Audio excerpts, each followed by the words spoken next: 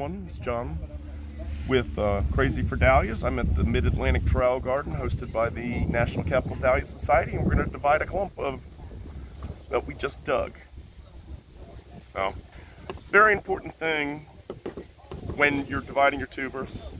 Have a bleach mixture, 10%. Always dip in bleach to stop spreading virus. Virus is spread by us more so than insects. We have a clump here of Crazy for TD. I keep them in shoe boxes.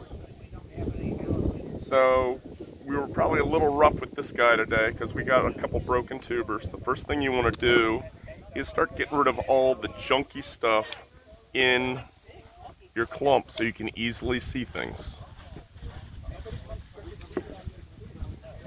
And get rid of all these hair roots. I'm going to point this out here. That's a mother tuber.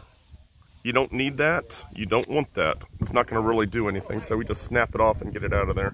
If I only had like 1 or 2 tubers, I might save that to do cuttings in the spring, but I've obviously got enough tubers here. So, in the clump, you're looking for eyes. And we have a bunch of eyes here. 1, 2, 3, 4. It's a very nice tuber. And always go for what's easy first.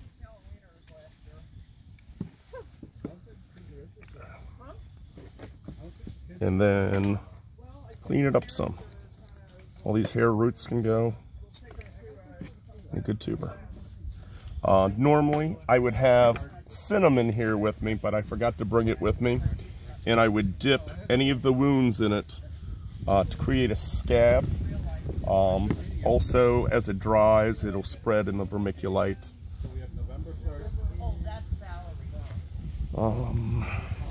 Again, go for the easy stuff first, and this is the only tool I use. It's ARS, I think they're 45s. As long as they're sharp, they'll do everything you need them to do.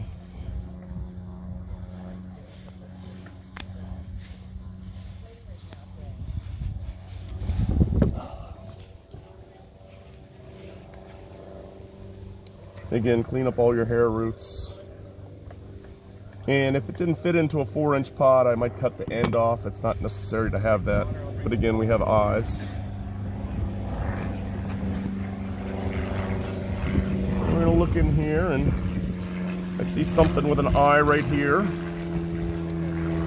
Just gonna cut it up and loosen it. I'm not gonna get it out yet because I'm gonna have to move its side tubers there.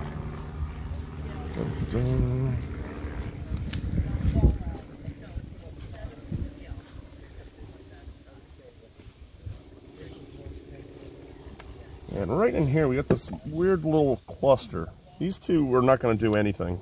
So I'm going to get rid of them just so I can make my cuts. But this is a good tuber. This is a good tuber. What I might do ahead of time is I might split right there so that I can then go in there and pop that off. And then I can come over here and pop this other one off, which is connected to something else, but it got the one I cut earlier out safely. So the neck is missing a lot on this one. So we're going to get rid of that. Then we'll keep that. I'll put that back in there. And get that junk out of there.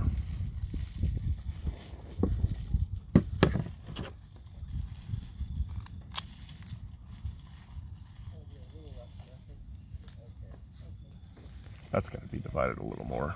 But I'm just going to, while I'm at it, knock some of the stuff out. So these, don't let these tubers fool you. They're just riding along. They don't have any crowns to them. They're just tubers on tubers. What'd you call them, Valerie? Feeder tubers. Feeder tubers.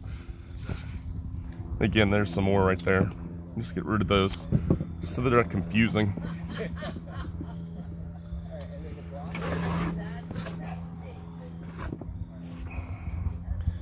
And unfortunately, this guy's gotten trimmed too much next to it, so we're just going to pull him off of there. And So